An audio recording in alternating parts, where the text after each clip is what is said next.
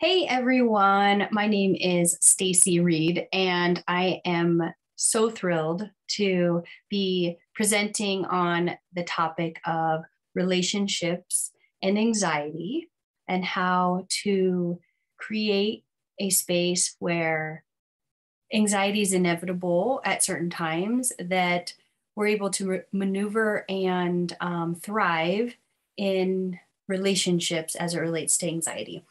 So welcome first and foremost to the Anti-Anxiety Summit.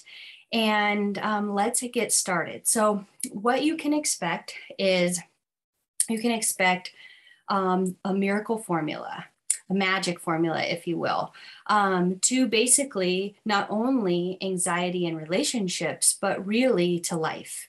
Make sure to download my freebie on that. So it's creating 10 out of 10 relationships everywhere in your life.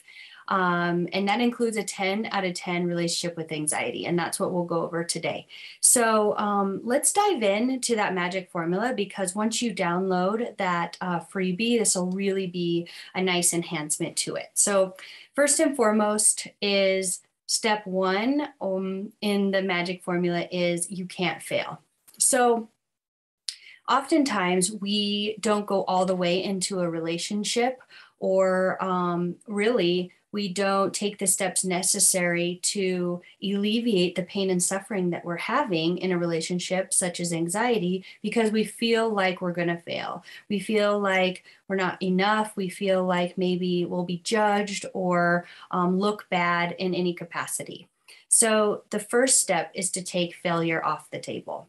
And sure, you might be saying, well, Stacey, that's easier said than done.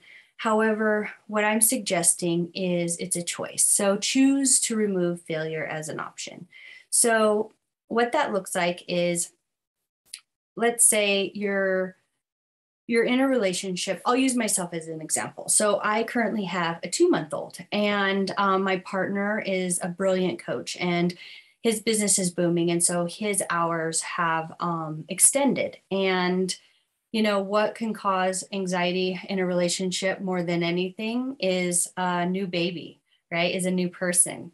And so I have a choice every day whether I'm going to choose to create a story where anxiety potentially could exist in our relationship and with the baby, and what I want to do with that. And so I'm using myself as an example because there's so many other people that have obstacles. Like, let's say somebody doesn't is not working in your relationship and you're carrying the load. Or let's come up with some other ideas, like what other areas of anxiety in relationships. Kids are big, finances are big, not agreeing on religion is big, not agreeing on vaccinations, medical stuff can cause a lot of anxiety. And what I'm proposing is, no matter what you choose in your relationship, when your relationship with anxiety or your relationship with your partner or sister or anywhere, is it's a choice. And you can choose to create a space where it works or create a space where it doesn't work. And so what doesn't work in my circumstance is making my partner less than, or I'm a victim to my circumstance with the baby, right? Because he gets to work and I don't, or whatever the story may be. And so here's a prime example that happened actually last night. So my 15-year-old has just gotten his learner's permit, so he can drive with an adult.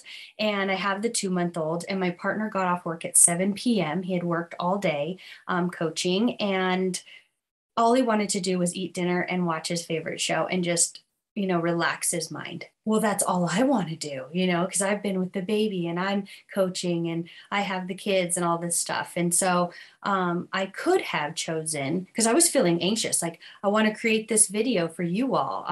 There's so many things I want to do, and the anxiety, right? So when that creeps up, implement I can't fail, right? The second part of that is that everything is neutral. So I get to choose from what works and what doesn't work. And so what doesn't work is blame, fault, shame, and guilt. It will never work in a relationship. And it will enhance anxiety. This I know for sure. And so my 15-year-old wanted to go on a drive. And he wanted to get some night driving in. So he has to get 10 hours of night driving in, and it doesn't get dark till 8 p.m. Well, I give the baby a bath. My partner's downstairs watching his show. I can feel the anxiety come because I'm thinking, oh, there's a lot on my plate. I hope the baby sleeps. You know, my partner's not showing up for me. All of these things are coming up, very natural things. And I just committed. I committed to being unattached to where we drove to in the vehicle, how long we were driving, whether the baby was perfect in my eyes or not, whether my partner, you know, like acknowledged my showing up and, you know, how great of a mom I am, all of the things. And I just went on the drive. And when I went on the drive, it was amazing because we were out for 20 minutes and we saw houses being built that I hadn't seen before and roads that we hadn't driven on before. And we had a blast and we connected, and there was a lot of intimacy and vulnerability. And my little one slept in the back seat. And I thought to myself, there's no place in the world I'd rather be than right here, right now. And it's perfect where my partner is. Like everything is perfect the way it is. And that was an absolute choice. And all of my anxiety left. And I just simply looked at what would work and what didn't work. So that's number two. Number one, can't fail. Number two, everything is neutral. And number three is there's always room to negotiate. And so when I say negotiate, I mean negotiate. There is always room to negotiate. This isn't like a wheel or deal situation where, you know, like you can negotiate price, which you can, but it's a matter of I negotiate with my spirit guides. I negotiate with my partner. I negotiate with myself. I call it my little person inside, AKA my ego. I negotiate with my kid. And so the negotiation piece really started with anxiety and me with what am I going to choose? And so, you know, oftentimes anxiety is a price that we pay for our choices. And so that leads me into responsibility. For me, I am 100% responsible for everything in my life, as I'm offering that and inviting you to be as well. So what does that being responsible look like?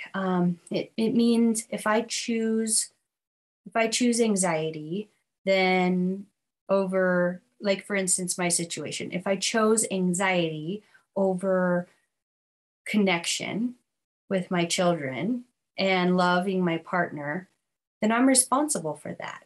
Now you might be thinking, yeah, but your situation's different than mine. I have, you know, I have anxiety because of trauma in the past, or I have anxiety because this or that. I can tell you from my own experience that I too have childhood trauma, substantial. I have battled with addictions in the past. I have all of the same life struggles in different variations than everybody else has.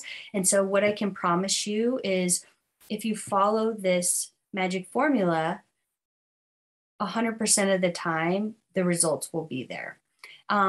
The key to it is to not attach to what that looks like. So it might be where let's say I wanted to drive anxiety free with my kids, and I wanted my partner to greet me with a warm hug the minute I got in, and I only wanted to be gone for 10 minutes, right? So I would, because I'm so attached to those results, I would be creating a space of anxiety. But because I was unattached, I ended up free as a bird. So that's a really great example of choices initially. So where else can we go with anxiety and relationships? One thing I want to say, and you might not all like me, but hey, I'm willing to pay the price of nobody liking me in order to land this point. Everyone here is the uncontested author of their lives, including me. And I want to let everyone know that you are the cause of your anxiety. Now, if there is a medical condition or let's say trauma, brain trauma or something clinical, this does not hold to that. But if you're just in a space now, let's say you recently divorced, or you're working more, or there's a big life change that has happened. COVID has shifted a lot of things, and now all of a sudden you have more anxiety than ever. That's the type of situation that I'm saying you're responsible for your anxiety, because it truly is a choice.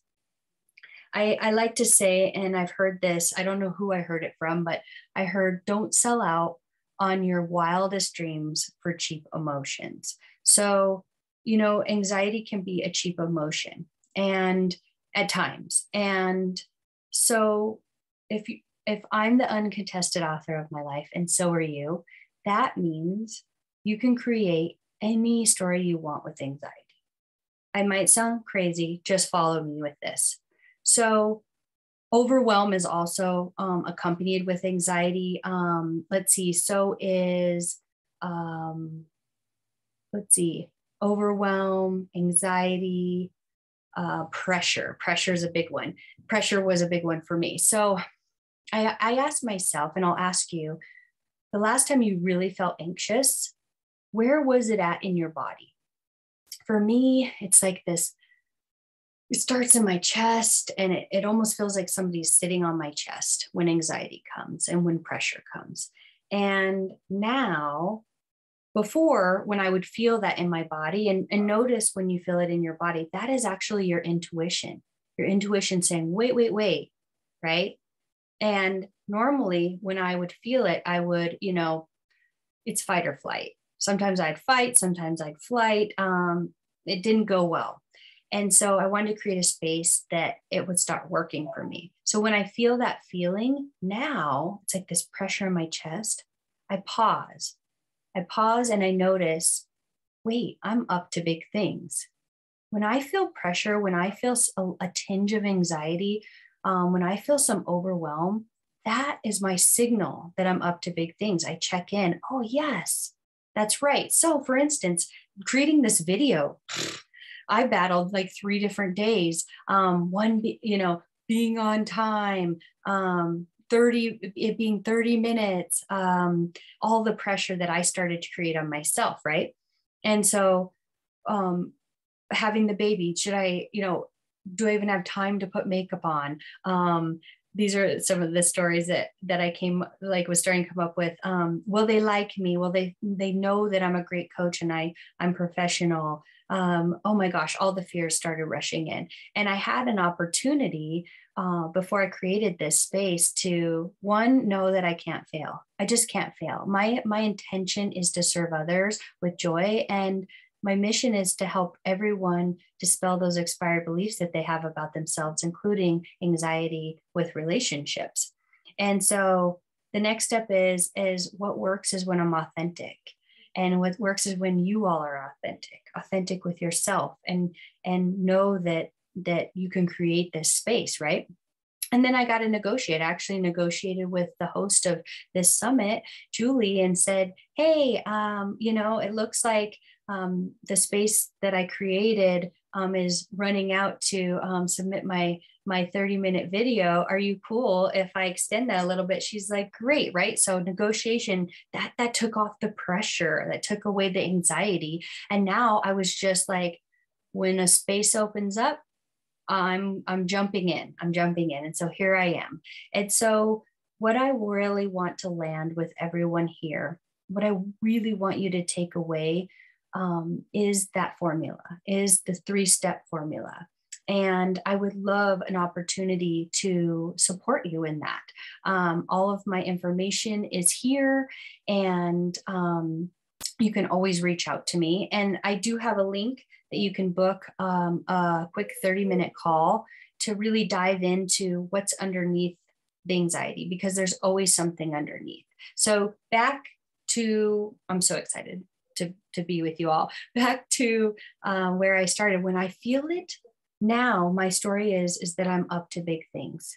And so as the days are going by, and I know I get to create this video and negotiate with my partner and with Julie, is I'm up to big things. I am living my vision. So oftentimes I find that anxiety especially in relationships, revolves around not being connected to your vision. What is your vision for your relationship? I'm currently working with a couple and have been that their vision is to create a transparent relationship based on love and respect and, just fun and joy. And so grounding in that gets them through obstacles of, do they circumcise or not circumcise their child? Do they vaccinate or non-vaccinate?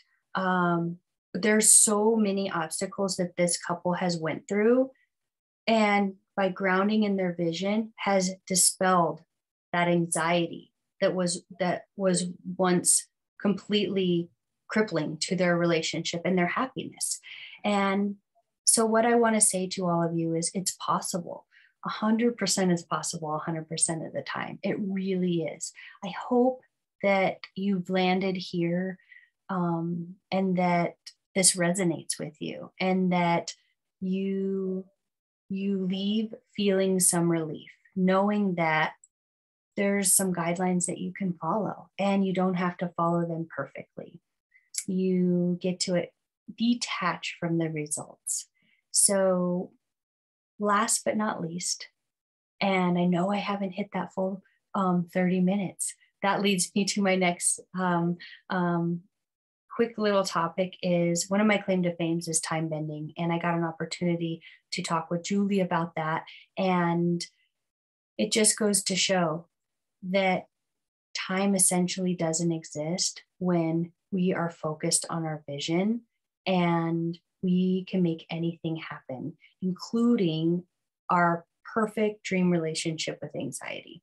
So my invitation to you is check from a scale from 1 to 10, 1 being the lowest, 10 being amazing. Where is your relationship with anxiety right now?